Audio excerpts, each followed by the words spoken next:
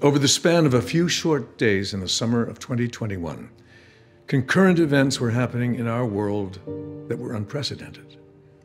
Temperatures in Pakistan were described by scientists as unfit for the human body. Flash floods pounded Moscow.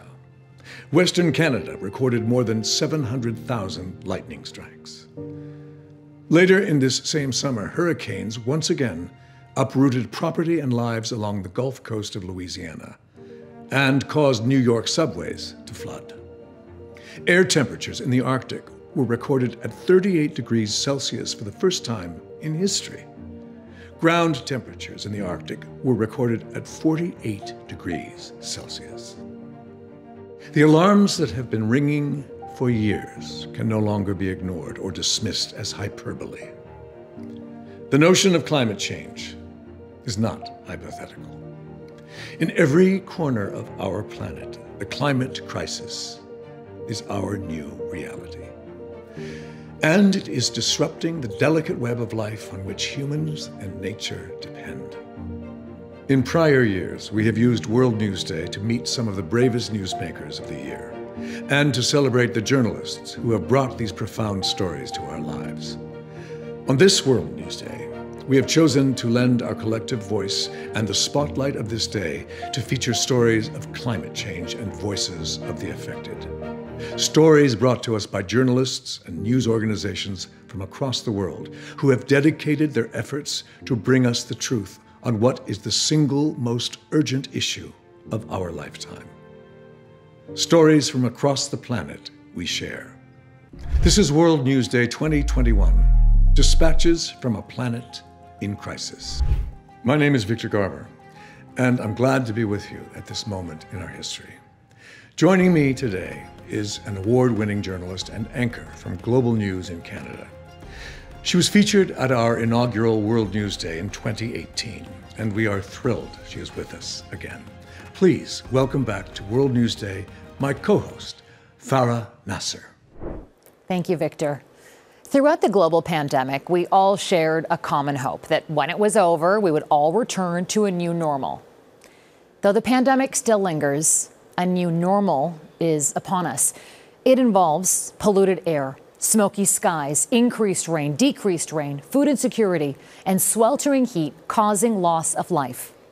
Regardless of how our personal politics lean, regardless of which language we speak, regardless of our economic fortunes, the climate crisis will not discriminate. The climate crisis is the greatest health issue of our time. The United Nations recently released a report describing the crisis as Code Red for humanity. With the stakes so high, misinformation around this issue is not only a breach of trust, it is an assault to our individual and collective well-being.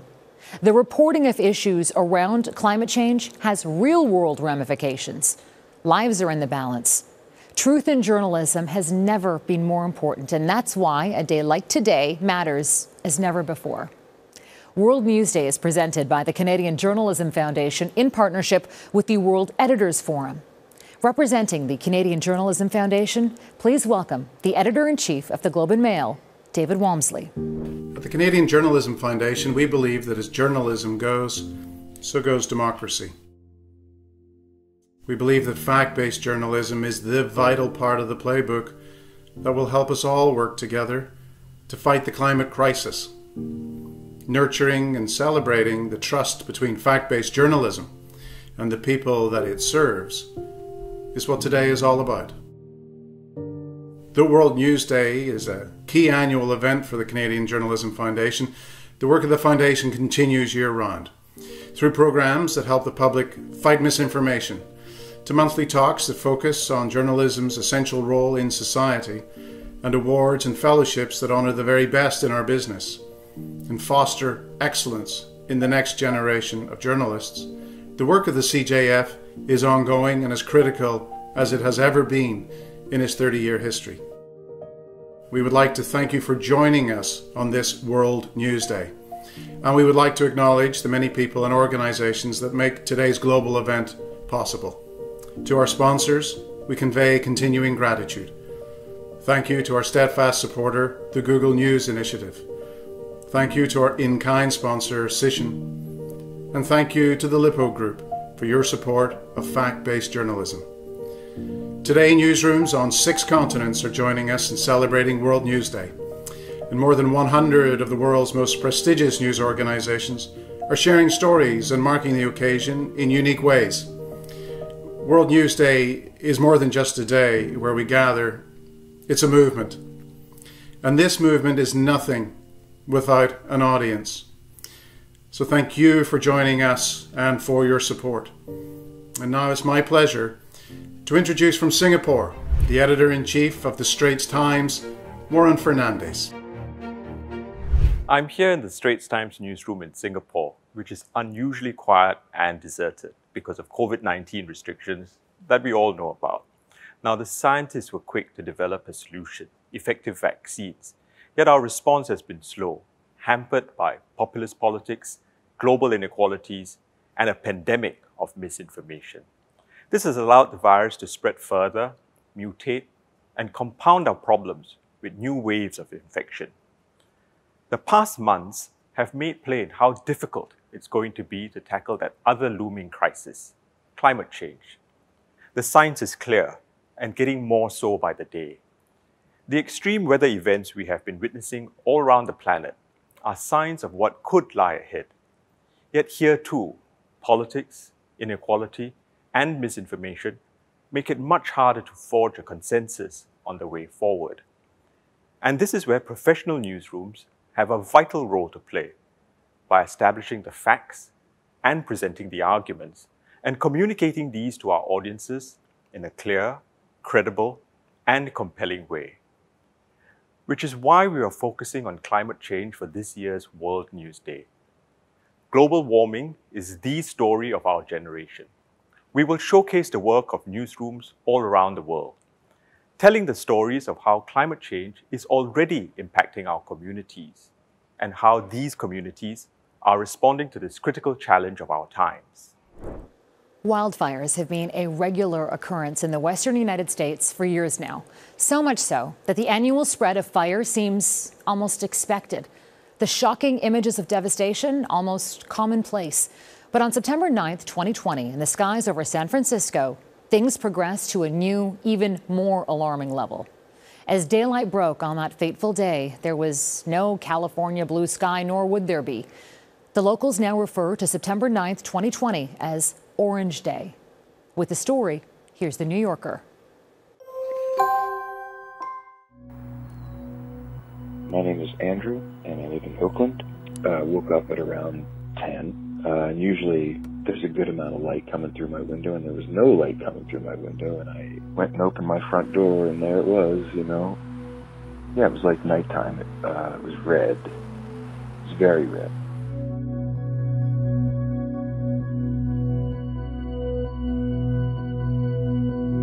It was just a huge new statement from nature that we ought to be paying attention.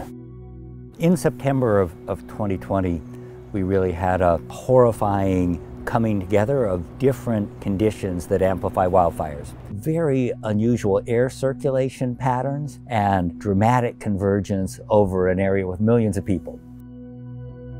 I live in the Mission in San Francisco. I remember waking up that day being extremely confused. Just being afraid, collectively afraid with everyone else. That was like the end of the world. And it was this orange glow. It felt like the end of the world. So apocalyptic and distant. Like, Mars. For many people, the world was just a lot less comforting and hospitable than it had been the day before. September of 2020 was a period of the largest wildfires the state of California has seen in recorded history. On September 9th, there were almost 500,000 acres ablaze in Oregon, and tremendous amounts of smoke were being released. The quantity of smoke was very, very high, and it was converging on the state. Smoke wasn't right against the ground. It was up several thousand feet in the atmosphere where it was mixing with fog to create essentially a blanket that the sunlight had to come through. We had decent air quality close to the ground, but we're looking at a world with illumination that was coming through this smoke cloud above us. So dense that people noticed as the day, September 9th, went on, that it got darker and darker during the day rather than lighter and lighter.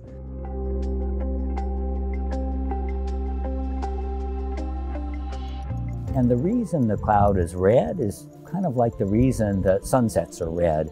White sunlight is all the colors of the rainbow. The light with shorter wavelengths, the blues, the greens, don't make it through a dense cloud like that. Only the light with the longest wavelengths, the oranges and the reds, make it through. And that's why the sky seemed like it was this orangey, reddy color.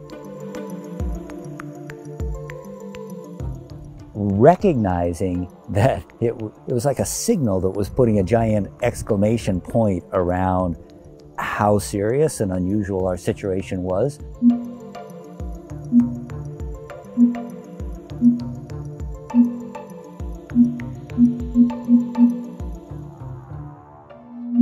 The most recent studies indicate that in the last couple of decades, about half of the increase in wildfire activity is a direct result of the climate changes that have already occurred. In the last 30 years or so, climate change has basically doubled the amount of area that we lose in wildfires in a typical year. It seemed to fit with the idea of the future being gloomier and this is going to become more ordinary. The reason for this dark sky was these terrible fires that had caused so much damage and loss of life, and that every year it's getting worse due to climate change. So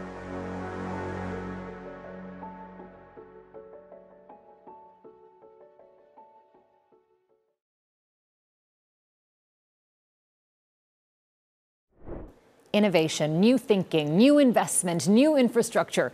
These are the things that will allow us to change the demand for fossil fuel and change the patterns of consumption sufficiently to alter the consequences of that consumption.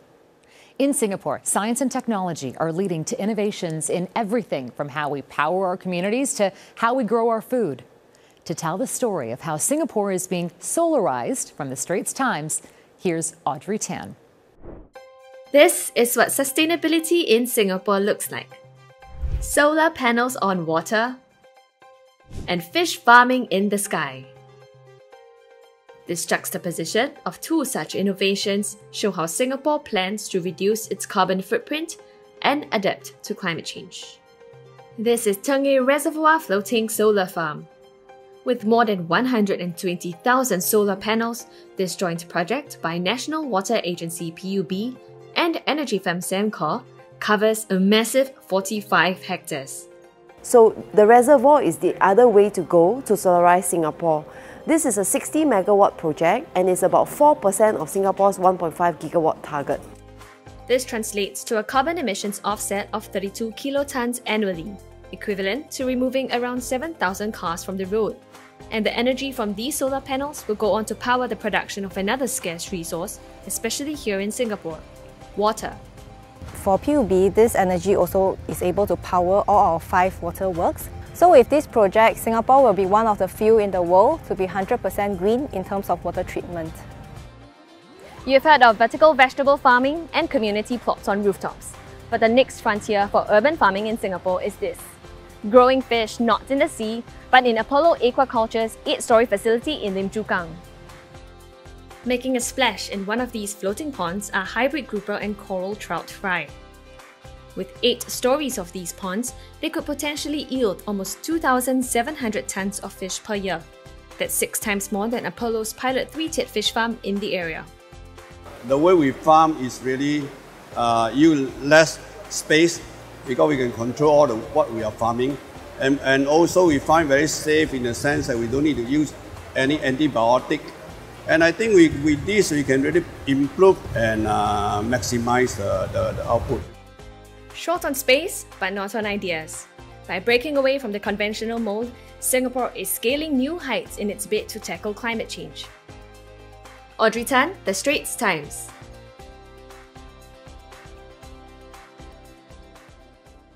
The light that will guide us through the climate crisis will be provided by science. Relaying this silence and the facts that accompany it to all of us in a timely and responsible way is the duty of every journalist assigned to the issue. Combine the urgency of the crisis with the fact that we live in an era of unprecedented misinformation, and the obstacles that face individual journalists and news organizations are greater than ever before. One of the things that we can all do is support journalists and news organizations who are committed to fact-based journalism on this pressing subject. Throughout this broadcast, we will be joined by editors from some of the world's leading news organizations, news leaders who are committed to finding truth so that we can tackle this challenge together. We as journalists have been writing about climate change since the 90s, and now it's time to pause and assess whether our journalism is meeting this moment. Do we have enough resources to reach broad audiences around the world? Do our newsrooms understand that climate change is long past being merely an environmental story? If at the very least we bring our entire newsrooms into our climate coverage, then we do actually have way more resources that we can then leverage to our advantage. Because even if humanity is somehow able to keep our planet to 1.5 Celsius of warming by 2100, that doesn't mean things won't continue to worsen or that extreme weather will go away. We are already at 1.2 C of warming. We have to be certain that even if politicians fail, even if corporations fail, that doesn't mean we don't keep up the pressure to cut emissions now. That's our responsibility as journalists, to meet the moment and to succeed. Stories of climate devastation may lead some of us to believe that our planet is past the point of repair. But in the midst of these stories, there is also hope. Hope that if we learn, we can change. Belief that if we change, our planet will respond. That belief is why we're here today. That belief is why I'm here today. Journalism can play a role in this change by finding and highlighting the work of those that can teach and inspire us on matters of climate. In Hong Kong, there is a young person who has taken a leadership role in educating adults on the realities of the crisis and is providing a path as to what we can all do to change our trajectory. Amplifying the voice of this young agent of change, the South China Morning Post. 你知唔知咧？亞馬遜森林有幾多個物種啊？咁咧有100萬瀕臨絕種。你燒咗起農場，跟住啲牛肉、雞肉賣去邊？就係賣去香港。所以我哋咧間接殺緊亞馬遜森林。Hi everyone, I am Lance Lau. I'm 11 years old and I am a local climate activist from Hong Kong. I started striking after I heard from Greta Thunberg about the climate emergency. 你同學仔都會同佢講啊嘛，係啊。唔係啊，係你先可以做到嘢㗎，其實。係啊。I typically strike on Friday. I speak to people that's on the street, walking by, and educate them about what they can do to help stop this problem. Extreme weather, extreme temperatures, these will all hit us harder and hit us more frequently. We have to start acting now before it's too late. If we don't act now, climate change will only worsen. Me and my generation will be the ones most affected. That's why I've been striking to raise awareness about this problem.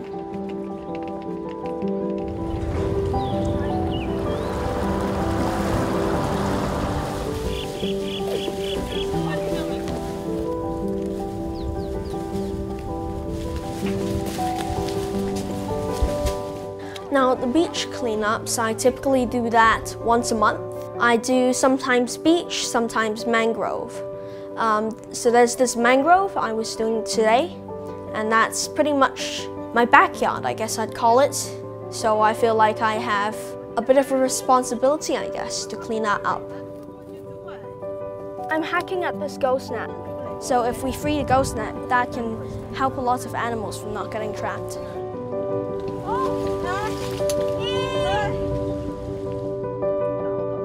Now, typically what I pick up there is styrofoam. There's a lot of that, washes in all the time, and it just goes into the bushes, which is really annoying because the animals all eat it. I get a lot of one-time plastics, chip bags, plastic bottles, because lots of people go there. They love to either party or they go there to dig for like oysters. They always leave a lot of trash on site because A, there's no rubbish bin, B, it's more convenient to litter, so that's what they do. Got stuck. Oh my god. Oh, I think there's still crabs inside. Okay, yeah, lots more. Well, I feel very thankful for everyone who's joined my cleanup, and I feel, well, pretty happy to be able to help the community, I guess. My biggest target, I guess, is for the government, the world, to declare climate emergency and start acting. The public can do a lot on a personal level, and with more power, we can more easily ask the government or any big companies to change. Because if everyone's educated about climate change, they'll start making climate conscious decisions, which causes big companies and the government to suit them. 大家好啊！而家我會教一教大家點樣去 beach cleanup。 We've gotten ourselves into a bit of trouble, but there is still hope if we start acting now. And remember, action has to come before hope. There's hope, but before that, there must be action.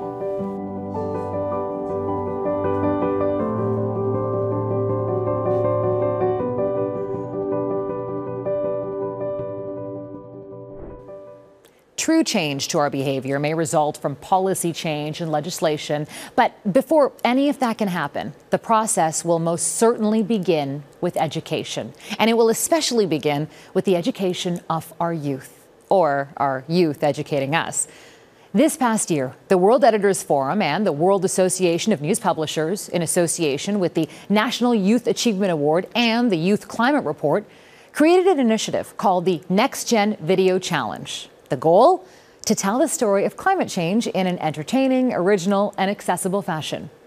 A team of young storytellers from Nanyang Polytechnic have answered the call and have crafted a story through the eyes of a character who may remind us of ourselves. Meet Chris, the master waster. Meet Chris Lepauchi. He's the most wasteful man on earth. Chris doesn't care about how much greenhouse gases he produces, how much water he wastes, or how much waste he wastes. This is what happens to the Earth. Imagine if it was a ball. Every day it is being subjected to rising temperatures, rising sea levels, and extreme weather events. Heavy traffic produces lots of carbon emissions, which cause global warming. According to Meteorological Survey Singapore, the island is heating up twice as fast as the rest of the world, and it's not stopping anytime soon. Climate change has led to many cases of abnormal weather. February 2021 was one of the driest seasons Singapore has ever had since 1869. Then, the country experienced exceptionally heavy rainfall for the next 4 months, one of the highest in 40 years. Heavy rain has also led to more flash floods. You might be judging Chris right now, but do you do the same things he does? We all have a little bit of Chris in us. Yes, we are also causing climate change. If we keep going at this rate, the Earth is becoming more and more fragile, just like this ball. What can we do? Firstly, instead of taking private cars, you can reduce your carbon footprint by taking public transport. This reduces energy consumption and emits less harmful greenhouse gases like carbon dioxide. What if you still need a car? Picture this, an electric car and a petrol car. The petrol car consumes a lot more fossil fuels. A lot of harmful greenhouse gases are produced when fossil fuels are burned, making petrol cars much more harmful to the environment than electric ones. Secondly, don't throw that plastic container away. Greenhouse gases are emitted during the production and destruction of plastics. This increases the temperature of the Earth. So, find a way to reuse your plastics. The more water you use, the more you might waste. It takes lots of energy to pump, treat, and heat water, which increases greenhouse gas emissions. There are lots of easy ways to save water. Instead of baths, Take quick showers and turn off the tap when you're soaping or when not in use.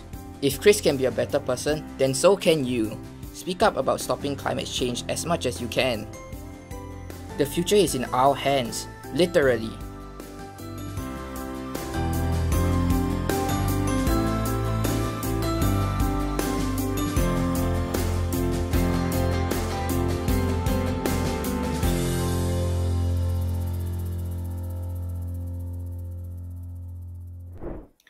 Climate change is one of the biggest stories of our time. It is about the environment. It is about how changes affect markets, business, politics, and society. Global warming is affecting how and where business is done, which foods are grown, what technologies are developed, and how we manage our world spaces. Climate change is shaping investment decisions, the future of industry, the landscape of politics and regulation. At Reuters, we aim to shed light on what is happening in the world so that people, governments, and businesses can respond rapidly, intelligently. Each month, Reuters produces hundreds of videos and thousands of pictures and written stories on climate change. We hope that our accurate and unbiased coverage will inform and enlighten the world. To support the urgent message that Alessandra just delivered to us, the team at Reuters has created a sample of the important work they are doing during this climate emergency. Let's watch. Mother Nature is not waiting.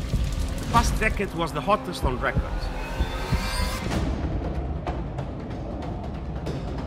If we keep on the current track, we will see desertification, drought, crop failure, and mass movements of humanity not seen before. We have not once been treating this crisis like an actual crisis.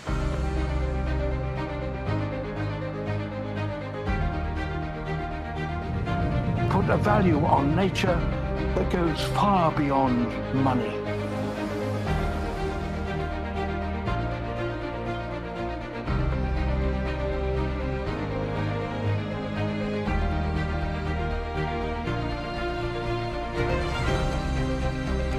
I got a dry spot in the house.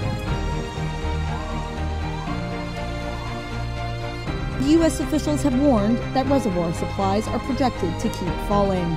If authorities don't act quickly, it's going to be non-reverse.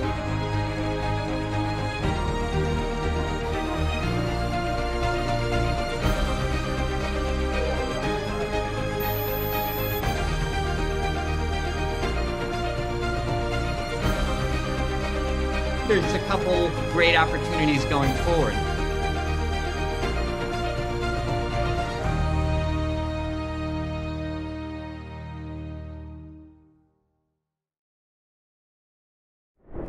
When the floods in West Germany receded, they left behind mud, rubble, and people looking to pick up the pieces of their lives that were altered suddenly and without negotiation. Deutsche Welle provides a portrait of light in the face of tragedy. Aber wir sind am Leben. Es sind so viele Tote. Das ist unglaublich. Man kann sich jetzt nicht vorstellen, was hier passiert ist.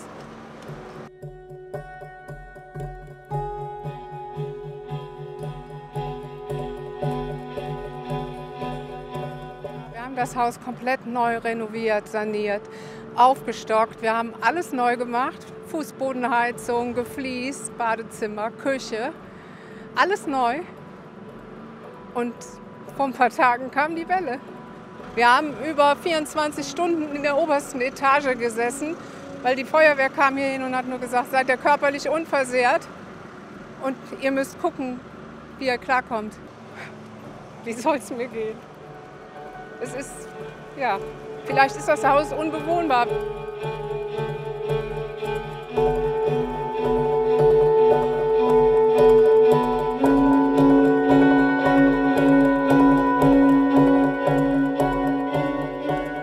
Ein Freund von mir hat um Hilfe gebeten und bin ich hergefahren, habe ein bisschen eingekauft und ja, so einen kleinen Essenstand aufgebaut mit ein bisschen Trinken, Babynahrung. Das ist wirklich Also eine Katastrophe kann man da auf jeden Fall reden, also Kriegszustand in meinen Augen. Ich habe auch unten direkt am Wasser eine Familie gehabt, die konnten gar nicht aus dem Haus raus, also denen habe ich über den Balkon oder übers Dach von der Garage ja, die Verpflegung hochgegeben.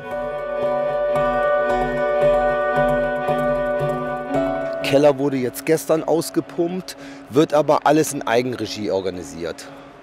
Also von staatlicher Seite kommt leider noch gar nichts. Aber die Ober ist schlimmer betroffen und das ist wichtiger, dass denen geholfen wird. Aber wenn Sie jetzt hier so durchs Dorf gehen, Sie sehen, hier wird schon aufgeräumt, alles freiwillige Helfer.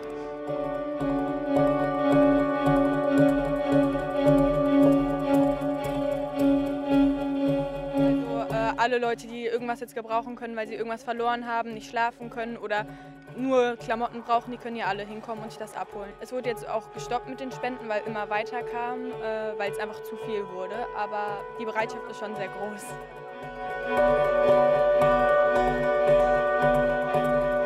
Dass auch jemand da ist, den man ansprechen kann von der Stadt. Selbst wenn es immer das Gleiche ist, was derjenige sagen muss. Aber dass zumindest auch von der Seite ein bisschen das Gefühl für die Menschen kommt, die kümmern sich. Wir wissen nicht genau, kommen wir in unser Haus noch mal rein? Kommen wir überhaupt noch mal rein? Kann man das überhaupt noch mal benutzen? Kann man das noch bewohnen? Oder ist das für alle Zeiten verschwunden? Ne? When our world entered lockdown in 2020 and many of our industries were paused, there were positive environmental signs that shone through the uncertainty, signs that exemplified our planet's resilience. Mere weeks after lockdown, air pollution in China's industrial cities decreased by 40%. Canals in Italy that once housed pollution from cruise ships were once again blue. And with the absence of industrial discharge and detergents, fish and dolphins and swans returned to the waterways that they've avoided for decades. While we were all indoors, wildlife once again took claim to wide open spaces. Signs of hope. Examples of how, if we change our behavior, the positive impacts on our Earth can be tangible and they can be immediate. With a deeper dive into the impact that COVID-19 had on carbon emissions, and with the help of a young mind we've all become familiar with, we welcome this piece from the BBC. The pandemic has led to a global shutdown. Air travel has dramatically reduced. Factories have closed. And roads and motorways are empty. In one of the most profound changes to human society in living memory, the impact on the planet itself is being calculated. Hello. Hi, how are you? Fine, and you? I'm good. I'm all good here. Dr. Jenny Stavrakou uses satellite data to measure levels of nitrogen oxide in the atmosphere, created by burning fossil fuels, and a strong indicator of levels of carbon dioxide. Did you see a drop in the emissions when the coronavirus first hit? Let me show you a map. So the coronavirus crisis started in China, and from 23rd of January we see a big decrease of nitrogen dioxide levels, more than 50% in some places. Have you ever seen changes this drastic before?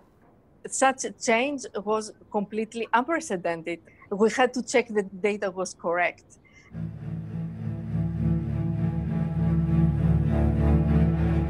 Dr. Stavrakou's data shows that as industrialized nations shut down, emissions dropped substantially. In parts of the USA by up to 40%. But over the next few months, the data was less encouraging.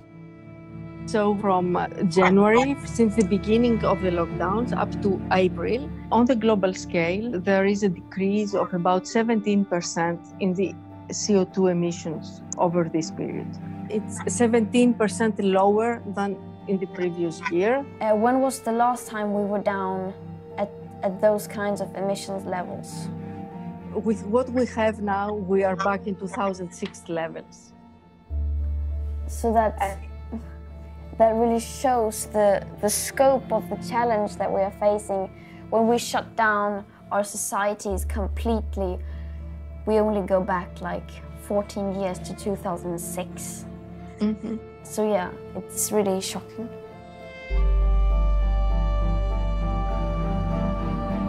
In 2020, the total emissions were around 7% lower than in 2019. A UN report found that we need to drop on average 7.6% year on year for the next 9 years to be on track to limit global temperature rise to 1.5 degrees.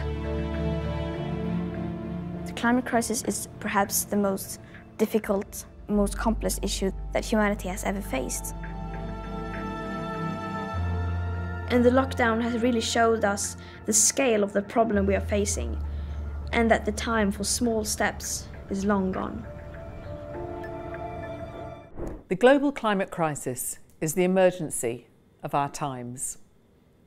Amid all the fear and sadness of the COVID pandemic, it remains the most overwhelming long-term threat to our planet and to the health and security of us all.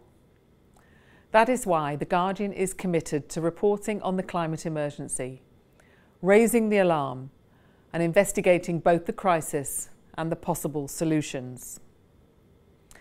The Guardian's climate reporting is rooted in science and grounded in human stories. It explores how so many of the world's other problems, public health, migration, food security, land conflict, equality, gender, race, intersect with the environmental catastrophe. And this is a challenge bigger than any individual, any organisation, or any single government. If we all work together, there is still a path forward that avoids the worst outcomes.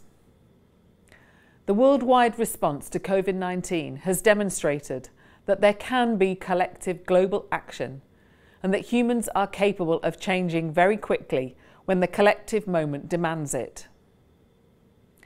As news organisations, we are uniquely positioned and have a profound responsibility to meet this challenge, to chronicle these events in all their shock and immediacy, to connect our audiences to the events in a human way, to treat the climate crisis like the emergency it is.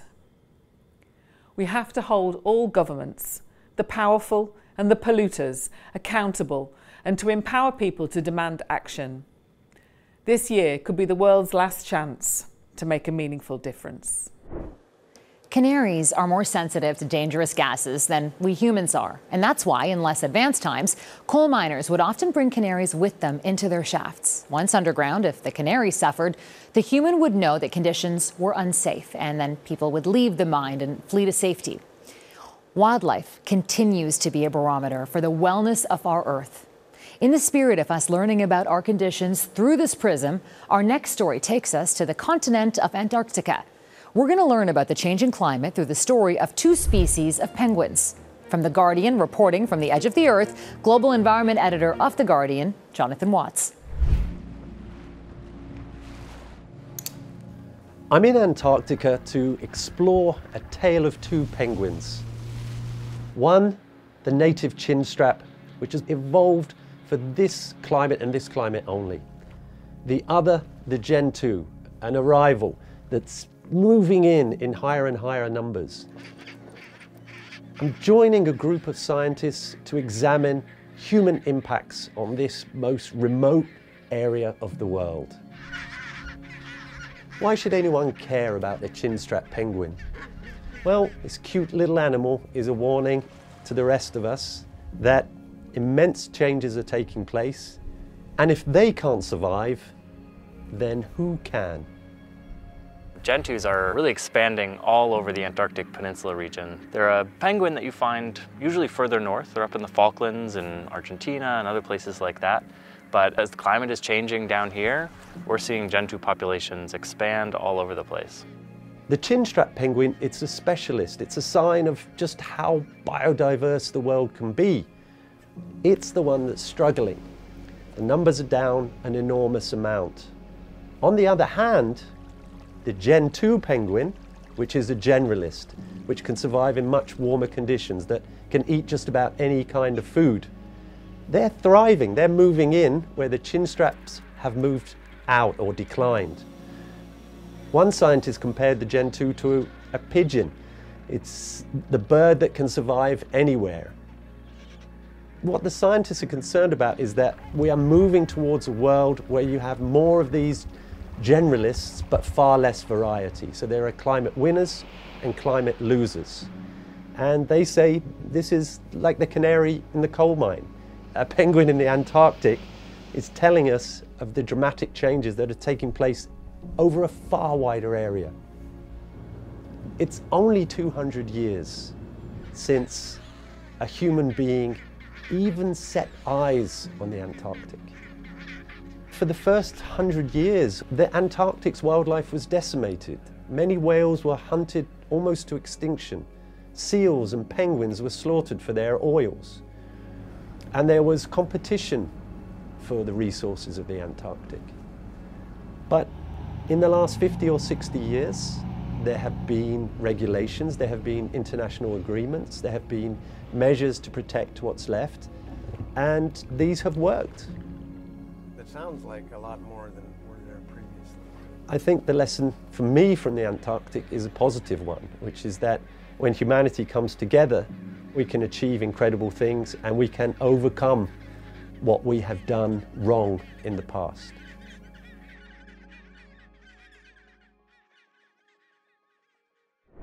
In addition to recognizing the work of the journalists who use words to inform and educate us, World News Day would also like to recognize the inspiring work of those who capture the images that define our times. Images that tell us a story that words simply cannot. We, of course, are referring to the photojournalists, visual storytellers, who routinely go to the places where danger resides, those who go where waters are rising, those who travel to the fires. The images we are about to see were captured through the lenses of photojournalists with the Reuters news agency. Providing the soundtrack to some of the most stunning images of the past year is an artist who is not only a national treasure in her home country of Canada, but an international superstar who has performed with the most prestigious symphonies in some of the most revered concert halls in the world. Lending her voice and performing a song written specifically for today, please welcome to World News Day, Misha Brugger-Gossman-Lee. Oh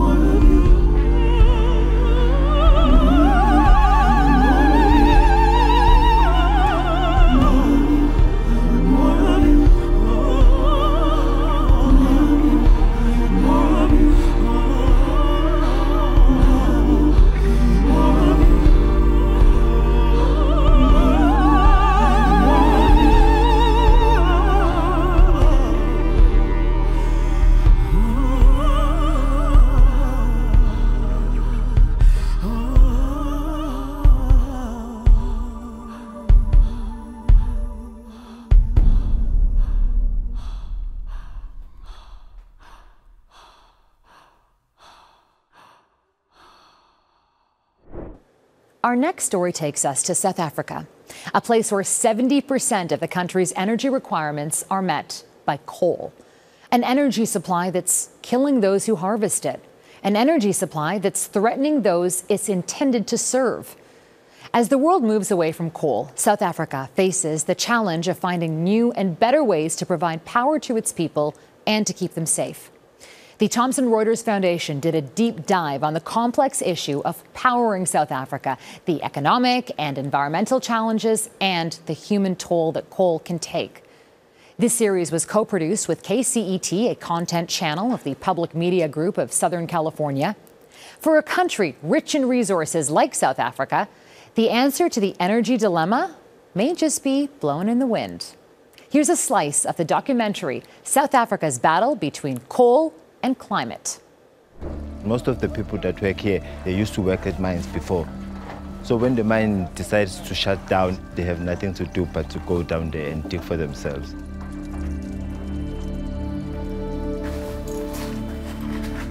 We find that coal is our natural resources. It's the only thing that can generate electricity at this point in time. The owner of the mines are here to get profit. They don't care what's going on with the communities. Any activity by human beings will somehow, change the ecosystem that we operate in. Where the guys work, it's way, way, way too far. I don't think we can. About 1.5 kilometers. Yes, South Africa does have mountains of coal, but we also have mountains of asbestos. But we decide to leave asbestos in the ground where it belongs. Where the coal mines and the power stations are located is amongst one of the most polluted areas on Earth. There are very, very large costs to coal mining. You're basically signing death warrants for people who live there. The people here are working just to put food on the table.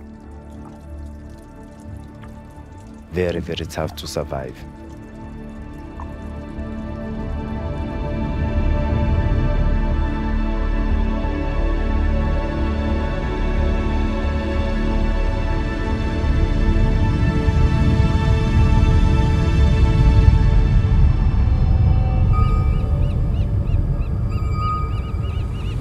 We say we are no longer going to generate coal through coal-fired power stations, and we are going to solars and so on. So how many people are going to be employed in those initiatives?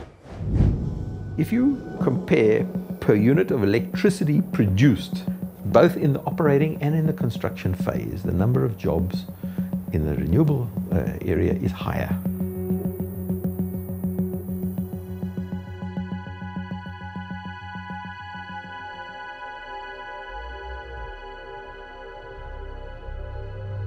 There's the old coal fields of Mpumalanga province, where there is an entire coal mining industry in decline. But the big opportunity is that these towns have got roads and schools and clinics and housing and skills. They've got welders, electricians, builders, all looking for jobs. And the most important thing that they've got is a grid connection. This makes them an incredibly good opportunity to become renewable energy development zones of the future.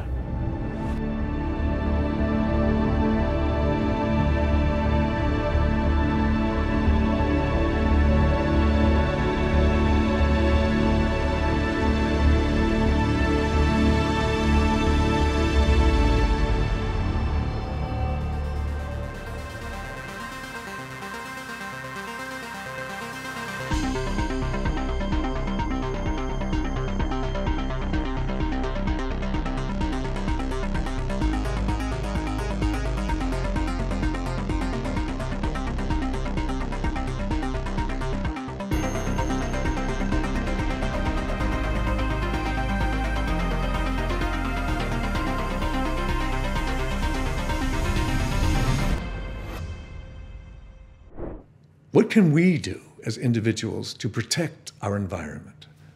What can we do to make our voices heard? And if our voices are raised, will it matter?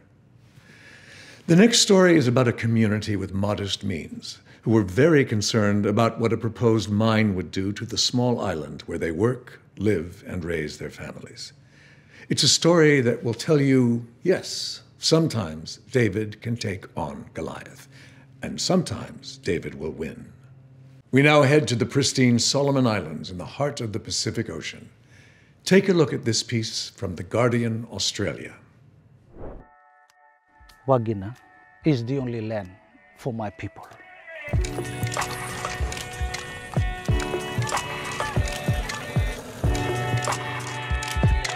Wagina people now, 95% are doing seaweed farming. And that's the main economy or way to get money in Wagina. They can buy school fees, they can build houses. There are loads of things that they can own by seaweed farming.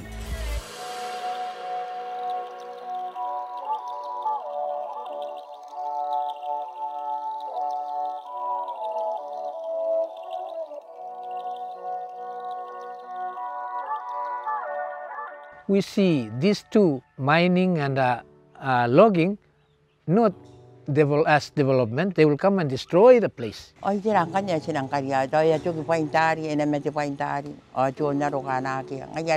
already had a very vibrant sustainable economic activity going on in the place. The danger was, what would the mining, if mining does take place, what would it do to the seas around the area where we do seaweed farming? What sort of damage will it cause?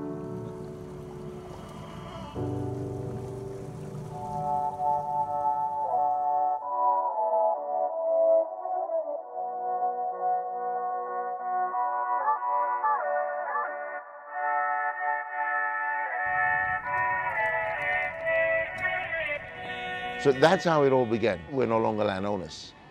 We have no blocks here, no nothing. It is all Crown land. Because we didn't own the land. And hence the reason we were not consulted. So these guys, they've got a mining license, so they came. They came basically saying, well, we've got a license, guys, tough luck.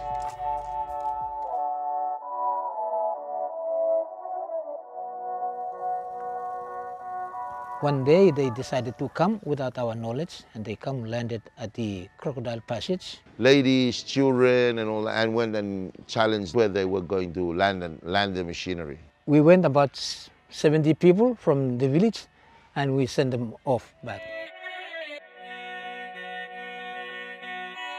So we couldn't really argue this case under land ownership because we have no land ownership. And we decided the best place to approach this is via the environmental impact and how it's going to impact our people, particularly when there's already a very vibrant economic activity taking place in this place, which is seaweed farming and export.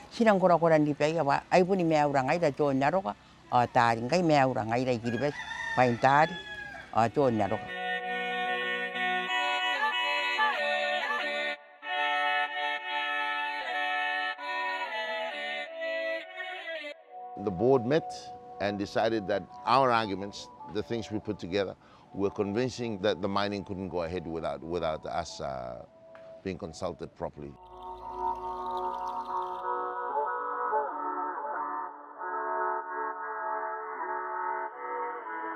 That mining, if we are not very careful with that mining, then it will have very big impact. And that will be very dangerous. We don't have any land in any parts of the country. This is our land. This is where we live. I don't have any land elsewhere to accommodate my kids here. Wagina is the only land. And when it got damaged, then what else? What will be done?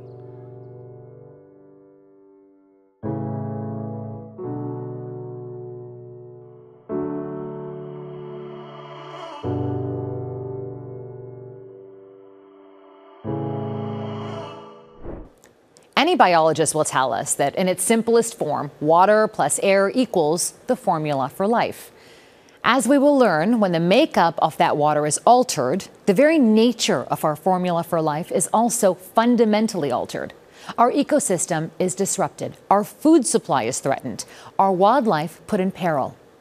In Canada, climate change is sucking the oxygen out of the lakes. From the prairies of Saskatchewan, here is a piece from Bonnie Allen for CBC News' The National.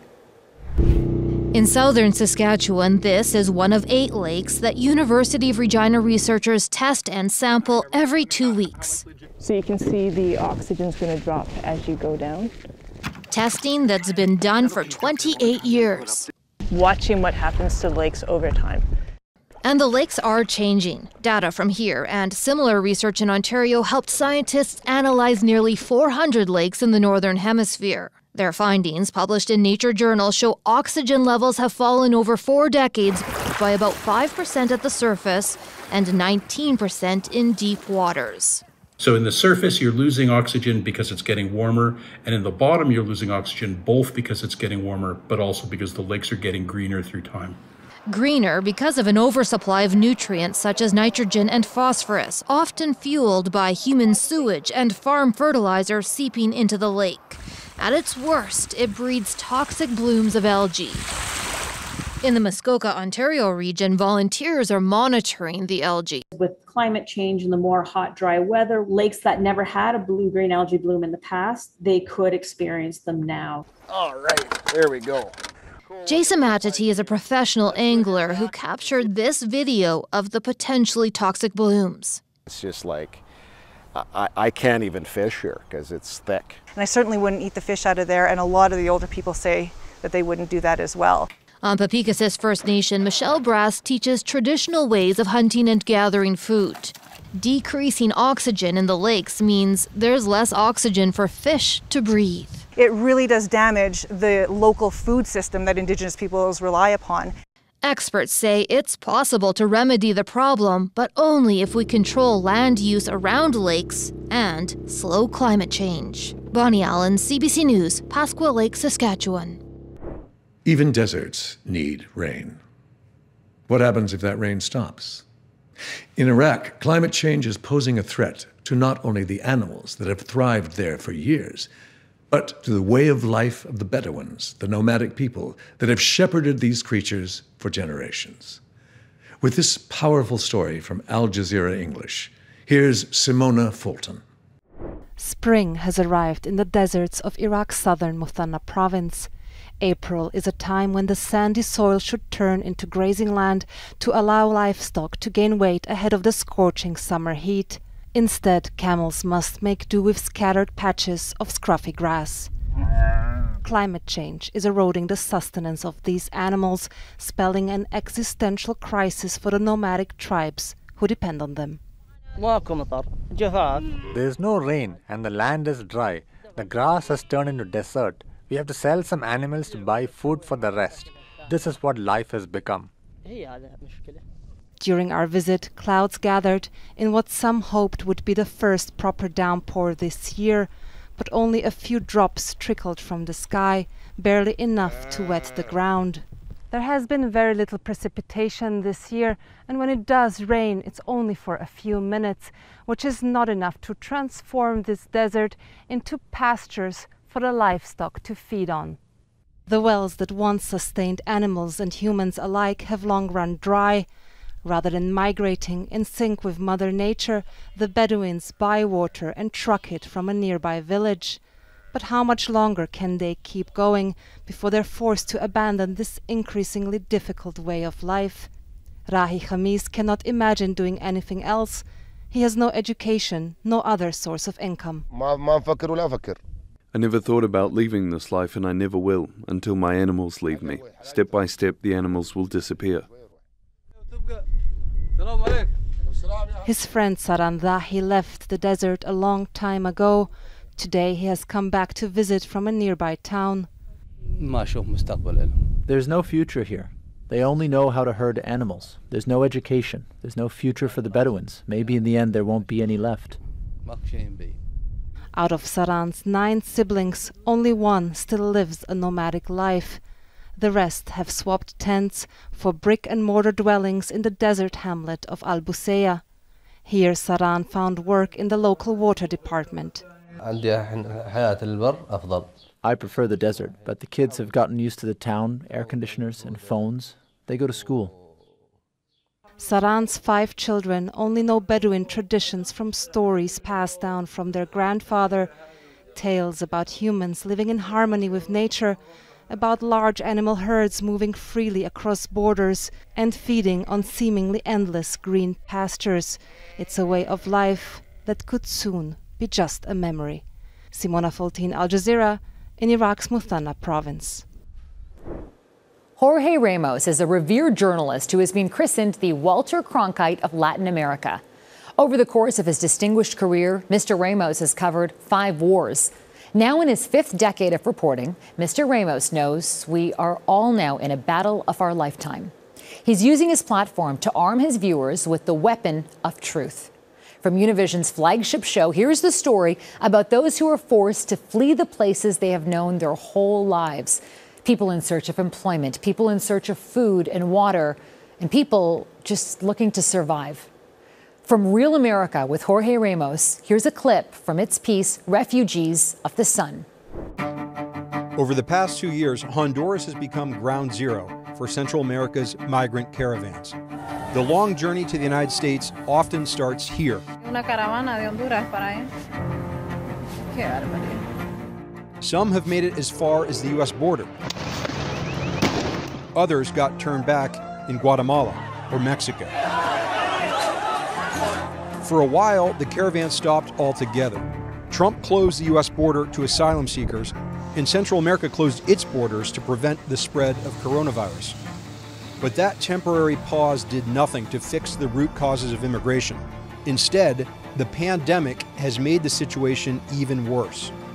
Now, a U.S. federal court has shot down Trump's third country asylum transit ban. Migrants are on the move once again. And it might not be for all the reasons that you expect.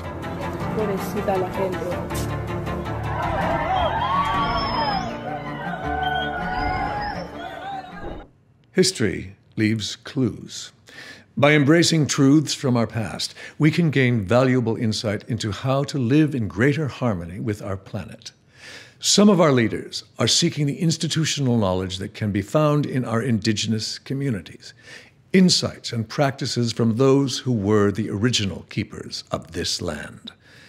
Wisdom is available if we are open to listening. With this story about a unique conservation partnership between the Indigenous Leadership Group and the federal government, we turn to a news organization whose reporting has helped drive the national discussion on energy and climate change. The National Observer made history as the first all-digital Canadian publication to win a National Newspaper Award and Michener Award citation. Their reporting shines a light on the vital importance of guardian programs in Canada's conservation efforts. We thank the Indigenous Leadership Initiative for providing this snapshot.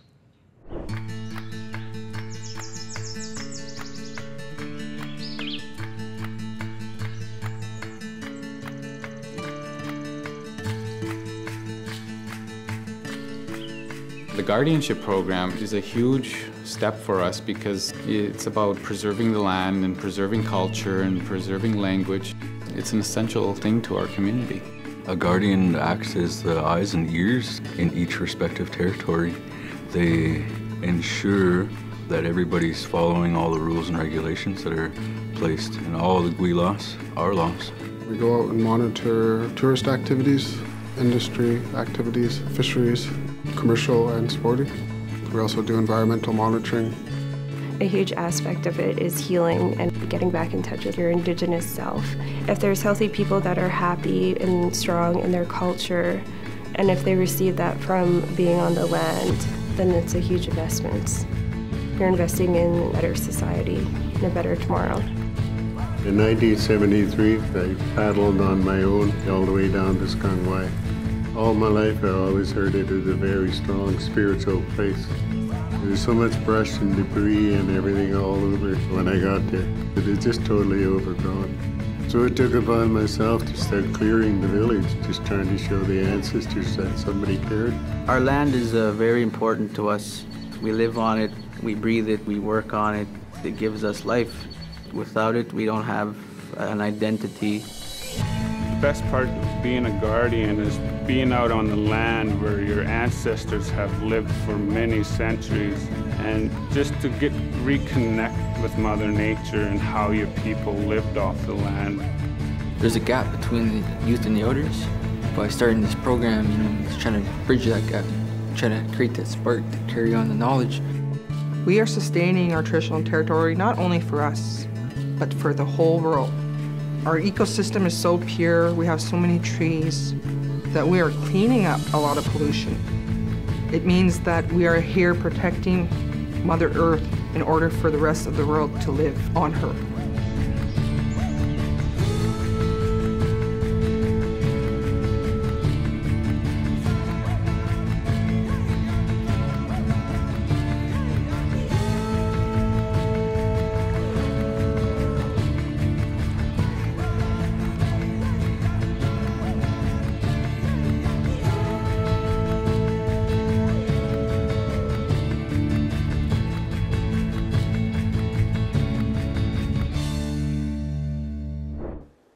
Our next guest is a pioneer of digital media and has spent his life creating platforms to educate, inform, and inspire as many of us as possible.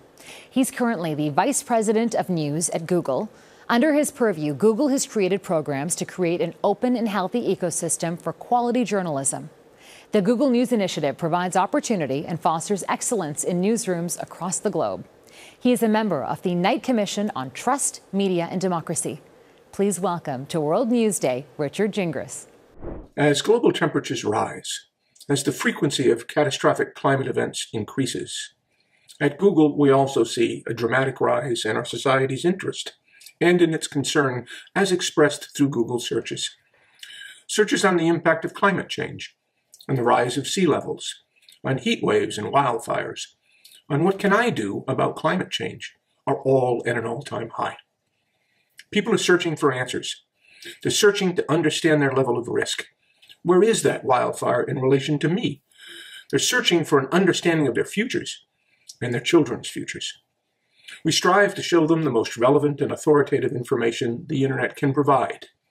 Resources on what to do from NGOs and public health agencies. News organizations reporting on governmental action or the lack thereof.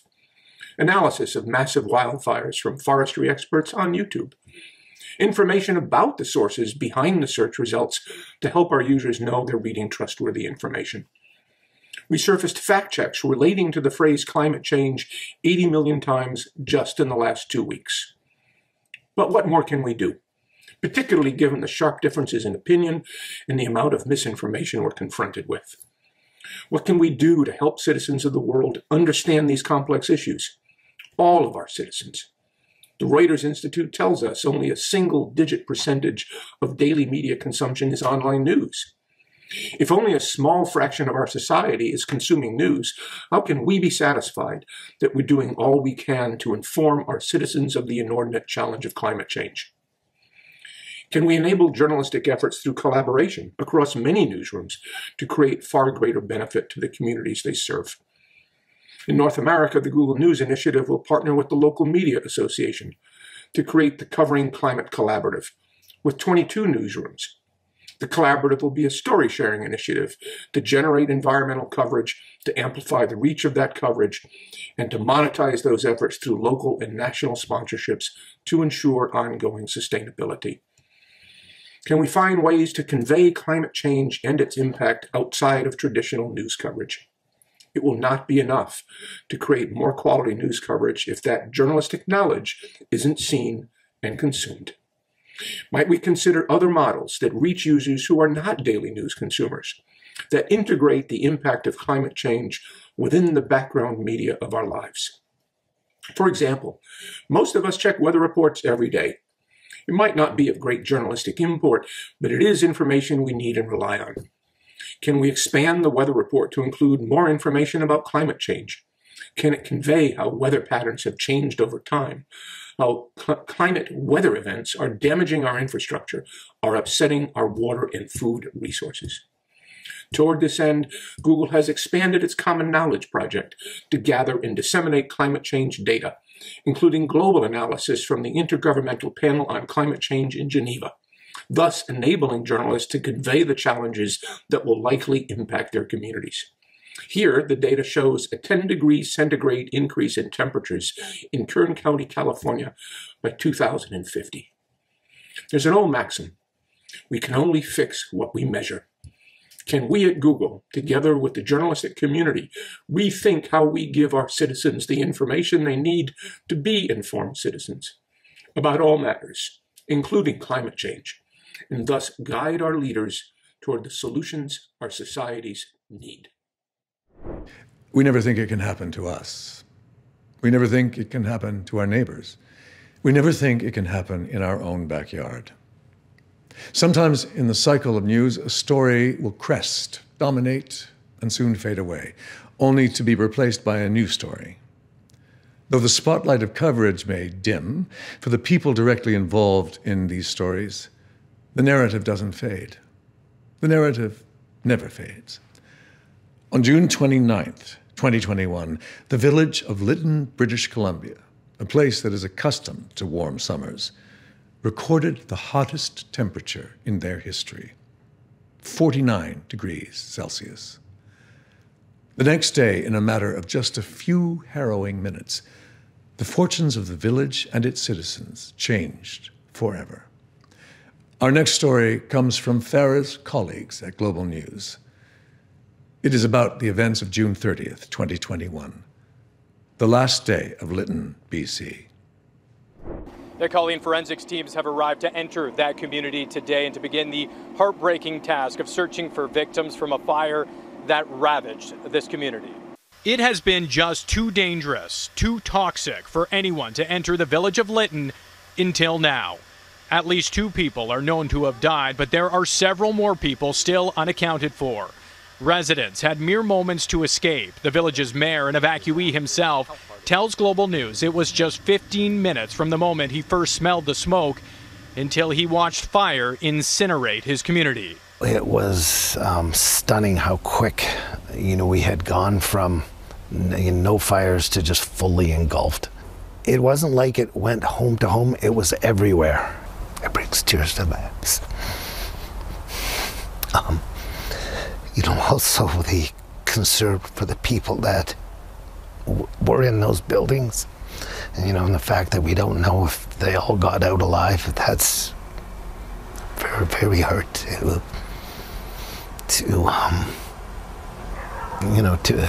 take. The Lytton fire is still growing north of the community. Residents of another 100 homes have been forced to evacuate. Evacuation orders are in effect in other parts of the province as well. An out-of-control fire south of Kamloops has grown to 31,000 hectares, also threatening homes. The Skichestan Indian Band issued an evacuation order for 2 reserves on Friday night, and nearly 700 properties remain under evacuation order around Decca Lake near the community of 100 Mile House. The district fire chief says around 100 firefighters from other parts of the province are expected to lend a hand as the situation gets worse. 1,500 kilometers to the south of Lytton, fires also raged. The Dixie Fire became the 2nd largest wildfire in U.S. history. In the path of the flames, another 1,000 people lost their homes and another town was lost. Proof that the climate crisis knows no borders. With the shocking story of Greenville, California, the Sacramento Bee.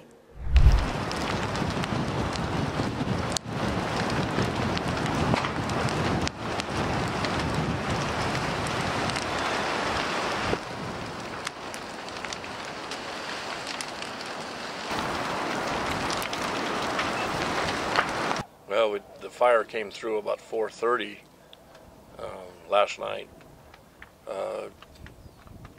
pushed by about a 30-mile-an-hour wind from the north end to the south end.